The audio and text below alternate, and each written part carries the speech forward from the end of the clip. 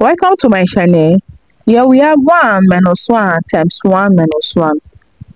1 minus 1 will give us 0. 0 times 1 minus 1 will also give us 0. 0 times 0 is 0. But this answer is wrong because we will not work with the order of operation, which is PEMDAS. In PEMDAS, we have parentheses, exponents, multiplication, division, addition, and subtraction. Multiplication and division have equal priorities, such as addition and subtraction, working from your left to your right in order to arrive in a very correct answer. Let's solve the right answer to this expression. First of all, we solve our multiplication, which is 1 times 1, because it comes first before subtraction. 1 times 1 is 1.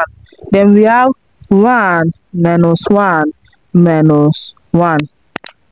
1 minus 1 will give us 0. Then 0 minus 1 is negative 1. Negative 1 is the right answer to this expression. I hope you find this video helpful. Please don't forget to like, subscribe, and comment. Thanks for watching.